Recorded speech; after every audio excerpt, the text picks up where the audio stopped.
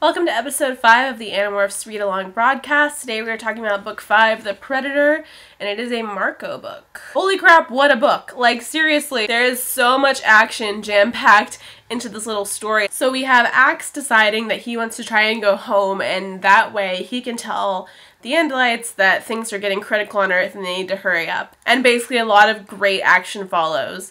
There's the scene at the mall where Axe totally loses control of himself in human morph because he's so overwhelmed by the human senses of taste and smell. There's the cops, including some controllers, chasing them out of the mall. Then they morph to lobster. They almost get boiled alive. Then there's the truly horrifying part where they turn into ants in order to sneak back into Chapman's house and steal a Z-Space transponder. Then they get captured, taken to the Yerk mothership, only to be let free because Visser 1 and Visser 3 have some unhealthy political rivalries. Turns out, plot twist, Marco's mom is not dead, she's Visser 1. Oh my gosh, it's like one of the most epic plot twists of the whole book series. Maybe it's because of my deep abiding love for Marco, but this book has so much good material in it. This also has one of my favorite moments when Marco says, "I'm not even average height for my age, although I make up for it by being incredibly cute and charming and witty and modest." Oh, Marco. So the sort of emotional anchor of this book is that the 2-year anniversary of Marco's mom's death is coming up. We've gotten glimpses into Marco's home life in previous books,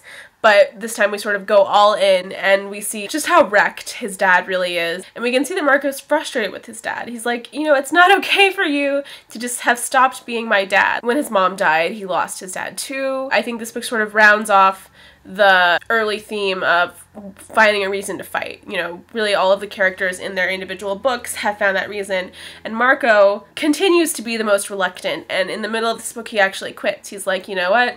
Too many close calls. My dad cannot lose me. For Marco, death isn't an idea or a concept. It's real. He has experienced it firsthand. And so he decides that, you know, enough is enough and he has to put himself and his family first. That decision has a wrench thrown into it when towards the end of the book Marco discovers that his mother is Visser 1. Now that he knows that his mom is still alive, this gives Marco hope, but it also gives him sort of an extra determination to get back in the game. This is the fight for his mom now. This is the way to get her back. There were a lot of unpleasant morphs in this book, like after the joy of dolphins and sort of the funny, lighthearted seagull scenes of the previous book, we're kind of like, yeah, turn it into animals, this is awesome. But this book we sort of see the dark side of that. First they turn into lobsters, just the process sounds really disgusting. There's that amazing scene where Marco, Jake, and Axe are about to be boiled alive as lobsters, and they're like, screw this, we're demorphing because we are not gonna die this way. And so they just demorph in this woman's kitchen. They're just like, it's a dream, don't worry. I love that part. But the really horrific part of this book is when they turn into ants. And, you know, I've read this book probably at least 5 times, but just reading that part, I was literally like moaning out loud. I was like, oh gosh, it's so horrible. The descriptions of the enemy ants coming in and ripping them to bits, I mean, it truly is the stuff of nightmares. And there's the part later on when like Marco's taking a shower and he finds a little ant head clinging to his body, like, oh my gosh, I'm gonna have nightmares just from reading about it. The day after they morphed ants, Rachel gets into a fight. I love this scene just because Rachel would. Like, girl, this ant thing shook them up bad. When you're having these traumatic experiences, it kind of messes you up. But there's also a really sweet scene between Rachel and Marco. Rachel basically says that she really admires how Marco can turn everything into a joke, and that's what keeps him cool and keeps him calm. I always forget that they go to the Yerk mothership in this book because it's just like, what? That seems a little bit preposterous.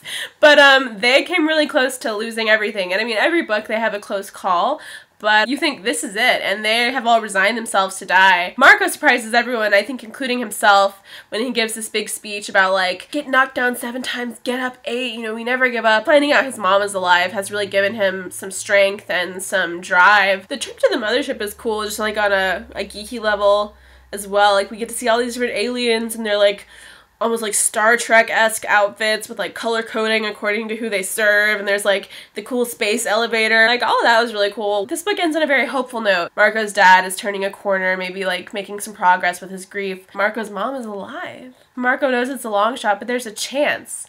There's a possibility that he could get his mom back. Overall, a positive contribution to the Animorph books, and you know, thank God Marco's still in the fight, because imagine how sad it would be if he had really left. Like, every time one of the members thinks about leaving, I'm just like, my heart, like, you can't leave us, because they're all so crucial and wonderful in their own ways. You know, I'm almost offended that Marco wanted to leave, because I'm just like, you can't leave me, Marco. You're crucial. We need you. So those are all my thoughts about Book 5, The Predator. If you want to keep up with this read-along, subscribe to this channel or follow me on Twitter. The next book is book number 6, The Capture. It's back to Jake. Legal ways to track it down in the description. Book number 6 is awesome, so I'll see you on Monday.